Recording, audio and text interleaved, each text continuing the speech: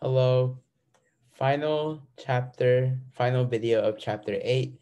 This is going to be alcohols again, but this time we're actually going to be focusing on a derivative of alcohol. Derivative just means a molecule that can be synthesized using an alcohol. So in the last video, you learned that alcohols can be oxidated into these ketones, aldehydes, and carboxylic acids, right? And now this chapter, we're actually going to be talking about this ketone and aldehydes and carboxylic acids, but we're mainly going to be talking about ketones and aldehydes. Carboxylic acids will be later on in 40C. So this is going to be about carbonyls. And this ketone can be made by oxidating this secondary alcohol using Jones, right? Or PCC, whichever one you want to use. But you do need to use an oxidizing agent, right? So as this reduces, it turns into a ketone, and then we have this carbonyl compound that we can do some chemistry with, right? And let's go through with, first of all, their appearance and their structure, okay? So here we have the bond line, the skeletal formula, right? But here I just drew the Lewis structure just so it looks, so that you can evenly see every element that's in here, right? So I want to focus your attention on this specific bond right here, right? This is a reoccurring theme that you'll find in 40A, 40B, 40C, is that there has to be something that's positive or negative for reactions to happen, right? You know, nucleophiles attack positive sites. And there is actually a dipole here with oxygen being a delta negative and carbon being a delta positive. This chapter, Carbonyl chapter, will be more taught more in depth in 40B, but this is important for your understanding of oxidizing and reducing agents, right? So because of this both duality of delta negative and delta positive charges, this molecule, this carbonyl compound, can react with both a nucleophile, right? Because we have this carbon that's a positive charge, and it can react with an electrophile because we have this oxygen with lone pairs and a delta negative, right? So let's see what it looks like when it's being a nucleophile. Okay, we have this carbon here that's that's attached to a leaving group, right? This leaving group is usually a halogen. Because it's a halogen, there's a delta negative and a delta plus. And we do have a delta negative here that can attack this, and this will leave, right? And if that happens, we just get this bond right here, right? This is a methyl, so we just receive a methyl there. Oh, and I forgot to add the other methyl. There you go, that's two, right? Because we have two bonds here, two carbons here. Okay, and then because of this, if we do a formal charge on this compound here, oxygen has a positive charge, right? So this is it acting as a nucleophile. Nothing new, you've seen this before. It's pretty basic, right? And then, like I said, let's see it acting as an electrophile, right? Because we do have this carbon that's positive, delta positive, and then this is still delta negative. If a nucleophile comes and attacks that carbon, this bond, this double bonded O, would have to go back up to the oxygen, right? Because of this, we get this weird looking species with a negative charged oxygen. And you'll learn this later on in 40B. This is called a tetrahedral intermediate, right? And then from this, you can see how we can get an alcohol here, right? We just need to add a hydrogen here. And actually, that's what's going to be happening with reduction of carbonyls. So because, because we know how to make this compound now, because we reacted it with a nucleophile, that means we can make carbonyls into alcohols, right? Either secondary or primary or tertiary alcohols. So how do we do that? We use reducing agents or reduction, right? So let me introduce you to this species right here. It's an H with lone pairs of electrons. And because it has lone pairs, it has a negative formal charge. And these are called hydrides, right? And as you can see from this, it's a strong nucleophile and a strong base, right? If you remember, nucleophiles are strongest when they go left of the periodic table. This is the first element of the periodic table. This is as left as it can be, right? And because of that, we can take advantage of this chemistry. It's pretty much just attacking a hydrogen onto an electrophile, right? And because of this, we can do this weird type of chemistry where we attack this carbonyl, and then this bond goes up here, and we just added a C to H bond, right? If you remember, that was the opposite of oxidation. In oxidation, we got rid of C to H bonds. In reduction, we're adding C to H bonds, right? You see here, this carbon had 0 C to H bonds, but we're reducing it, so we're adding a C to H bond. And then this one had 2 bonds to oxygen, 2 CO bonds, but now it only has 1, right? And because of this, this is the definition of reduction, okay? So where do we just get these hydrides? Because these hydrides here are extremely explosive. And if you work on them with them in the lab, they will blow up. So how do we work with these? Well, they're usually under NaBH4 or LiAlH4. And I've drawn their structure here. It's a boron with 4 hydrogens, and these hydrogens are hydrides. So this has 4 hydrides, right? And this one has it too. This boron is negatively charged and it's being shielded by the sodium. Same thing with this aluminum with the lithium. And NaBH4 is called sodium borohydride, and LiAlH4 is called lithium aluminum hydride. Lithium, aluminum, and then the hydrides over here, right? And these are just the reagents and that you have to know for this, but they're not that hard to remember, right? So what's actually the difference between these two? Can we just use both of them? Can we use both of them consecutively? Actually, no, because there is some weird chemistry going on here, and let's get to that. So for example, here we have a ketone, right?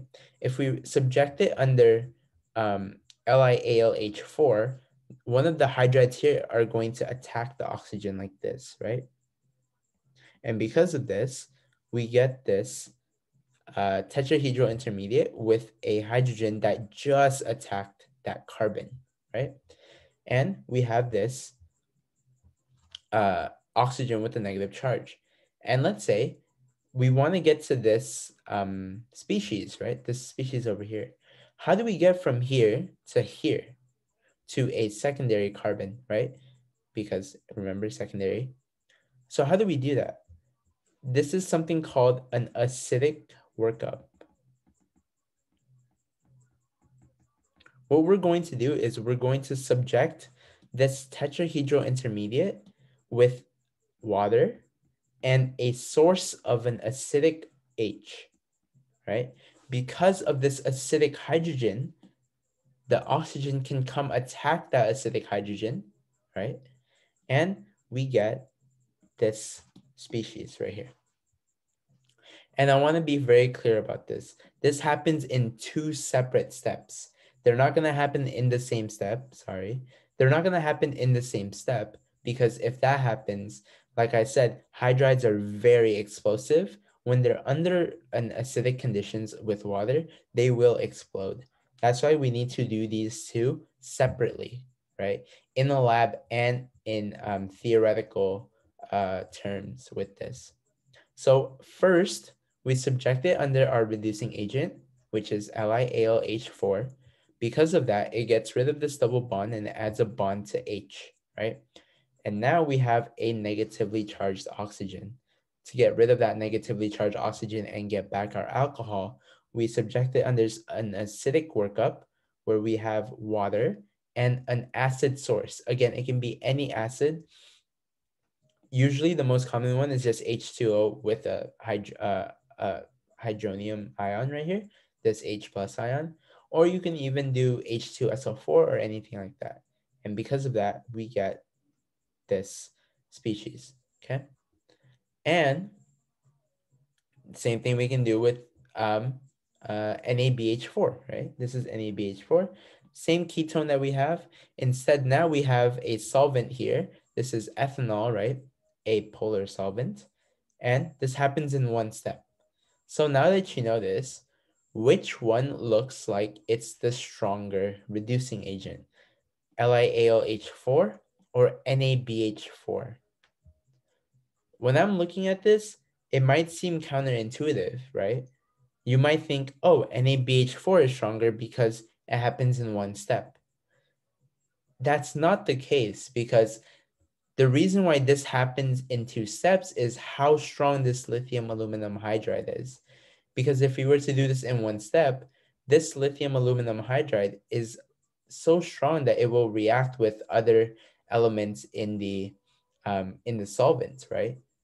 And because NaBH4 is not as strong as lithium aluminum hydride, we can just plop them into our solvent and get this exact same molecule. So when you're comparing strength of reducing agents, lithium aluminum hydride is a lot stronger than NaBH4, right? That's like a little greater than. So lithium aluminum hydride is stronger than NaBH4. And because of that, let's take this example. Example reaction, right? We have this molecule here. We have this weird looking molecule with a Br and a ketone. We subject it under lithium aluminum hydride and water with our acidic workup, right? So two separate steps. Again, this is our acidic workup, right? Get used to the nomenclature. Acidic workup or acid workup, whichever one works, it's up to you, okay? Because of this, we know that this is a reducing agent, so this is going to be an alcohol, right? Because we have this acidic workup. But because lithium aluminum hydride is so strong, look at what else we have here. We have a primary carbon next attached to a haloalkane, which is a good leaving group, and it can actually do an SN2 attack. One of the hydrogens will actually do an SN2 attack, meaning not only are we getting this reduction of this carbonyl, we're also getting an SN2 reaction here, and you will be left with this, right? And since now you know a lot more about organic chemistry than you started, there should be something that's alarming with this reaction. What is it? The mechanism is, as you can see from up here, it attacks the carbonyl right here, right? And this bond goes up, the H. Look at what we made here. Is this carbon a chiral carbon? We have one group, 2, 3, and an implicit hydrogen. That means we created a chiral carbon, which means there is stereochemistry that we have to consider here. And this happens. This can make a racemic mixture. This OH can either go as a wedge or as a dash or as a wedge. Just because the fact that the lithium aluminum hydride reduced it to a secondary alcohol, and it can attack both front and back side because of how strong this is. So this is our final compound, right? Be careful for SN2 reactions with lithium aluminum hydride. This happens in two separate reactions. So the first reaction will be to get rid of this ketone. And then when you subject it under lithium aluminum hydride again, it will get rid of this haloalkane. They're not going to happen in the same step because our limiting reagent is this lithium aluminum hydride, right? So be careful about your stereochemistry. Again, remember, the organic chemistry series is cumulative. You will see this during this time of the quarter, next quarter. For 40B, you will see carbonyls in the exact same time. And if you actually look at my videos, I actually made a video on carbonyls because that is what you're going to be covering, okay? Please keep these in mind. Remember lithium aluminum hydride. Remember sodium borohydride. Okay. And then now let's see another example of our of our reducing agents. Here we have a carbon nucleophile. Same thing as a hydrogen. This is a carbon nucleophile. It's also a strong nucleophile and a strong base, right? How do we get this? We have these weird alkane with MgBr, right? This is also an alkane with lithium. So let's take a look at this structure for a minute. I'm going to copy that down over here. See, MgBr, right? I'm looking at this carbon specifically over here. And let's look at this one too. C to Li. Okay. Let's go back to chemistry 6A first, and then let's see the these two, what they're called. This is called an ionic bond, right? You've seen this with NaCl. You've seen this with other ionic bonds that I can't really think of right now. I don't know why, but you've seen this before. So what's the charge of magnesium? Magnesium has a +2 charge, right? If you look at the periodic table, it's an alkali metal. It has a +2 charge. Bromine is a halogen. We know that it's a negative charge, -1, right? In total, this species makes up a +1 charge, right? And to neutralize this compound over here, this carbon needs to be a -1. That's how we get our carbon nucleophile, right? Same thing over here with this carbon to lithium. Lithium has a +1 charge. If you look at it in the periodic table, to neutralize this bond, we need to have a -1 on that carbon, right? And this species is actually very, very important. The guy or the person who made this compound actually received a Nobel Prize for this Grignard reagent. This reagent makes it possible to create additional carbon to carbon bonds. And professors love this Grignard reagent because of the fact that you can make so many synthesis questions based off these two reagents alone. Because think about it, all these other reactions that you've been doing, they haven't really made any new or additional carbon to carbon bonds, right? Think about SN2. You're substituting a carbon to bromine bond with, let's say, a carbon and a OH bond, right? That's not really a carbon to carbon. But now since we have this Grignard reagent, we can create more carbon to carbon bonds, right? So let's see how that works.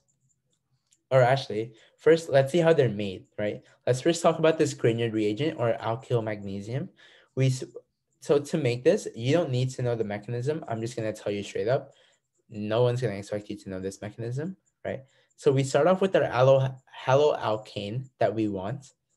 And then we just attach a magnesium metal. This is what that degree symbol is at the top. It's saying that the magnesium is in its metal state. And because of this, it's just going to attack onto that carbon, to that bromine. Nothing special, no mechanism you need to know about this. I'm just telling you it now, right? To make this alkyl lithium, you just have the same haloalkane chain with bromine, and you're going to subject it under 2 of lithiums because we need to have that LiBr. Again, very, very simple. I use this Grignard the most. I don't really care for this lithium. It acts as the same way, but this MgBr is the easiest one for me to remember because it has such a fancy name as Grignard reactions.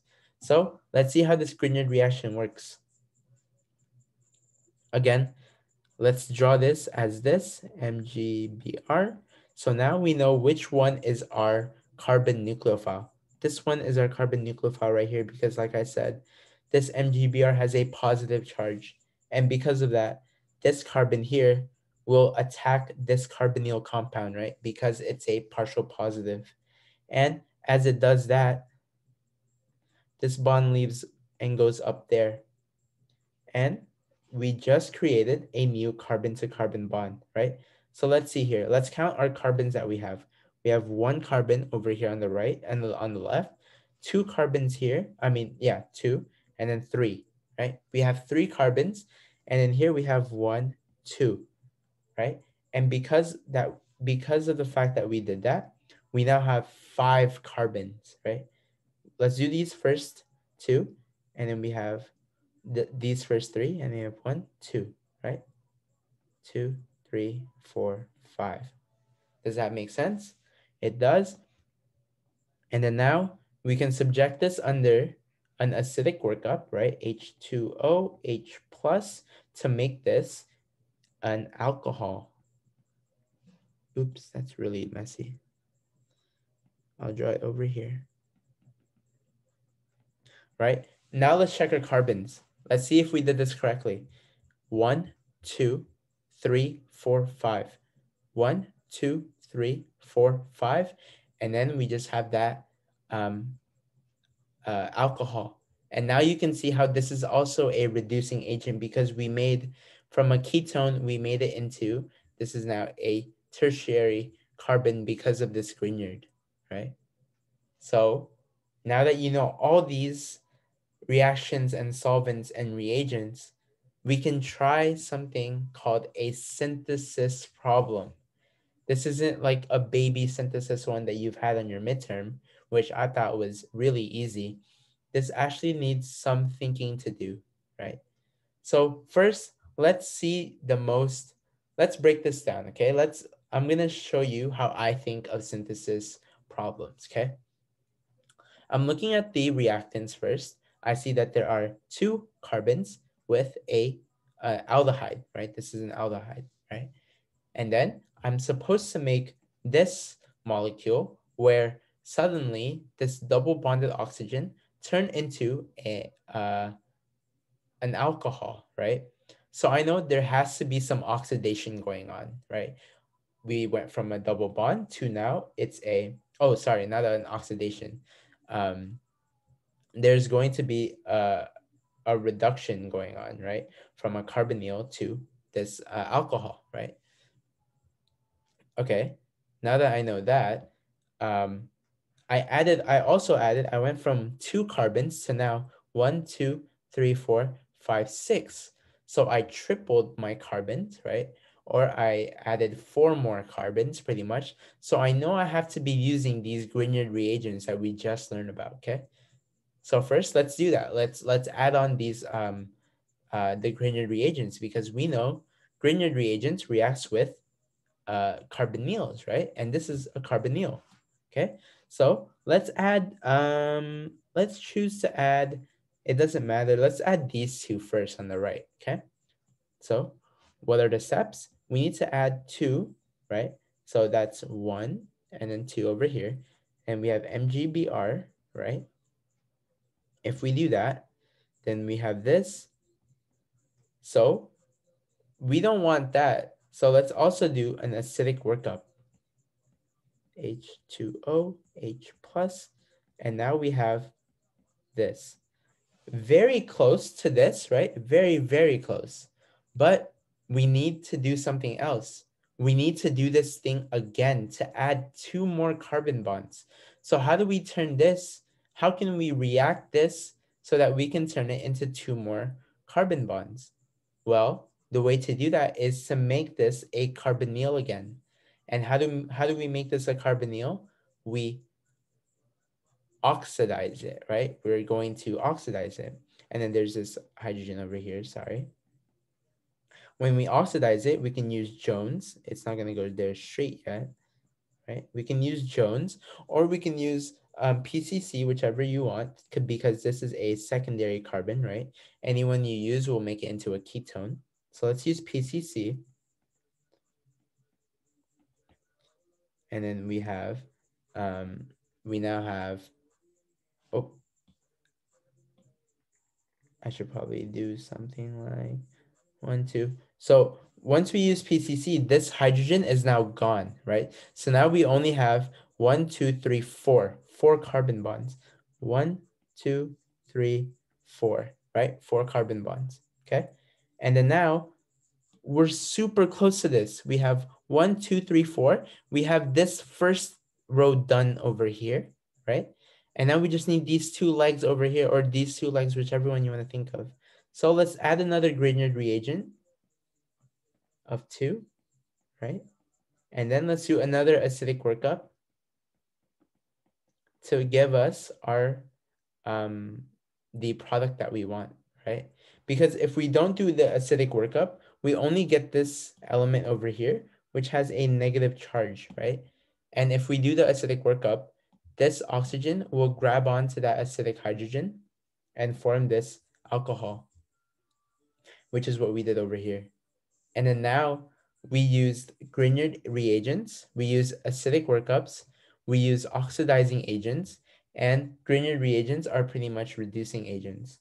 So this is a sample of what you might receive. And then now you know what I think of when I do a synthesis. I'm adding more carbon bonds here. I have to use a Grignard. I'm turning this aldehyde into an alcohol. I have to do a reducing agent, right? So I hope that helps, and I hope your studying goes well. This is the end of chapter 8. We have one more to get through, and it's going to be further reactions of alcohols. And then you're also going to be seeing your next functional group, which are called ethers. So they look like this, right? This is my favorite ether. This is called diethyl ether.